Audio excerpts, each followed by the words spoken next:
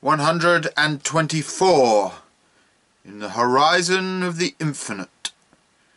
We have left the land and have gone aboard ship. We have broken down the bridge behind us, nay, more, the land behind us. Well, little ship, look out.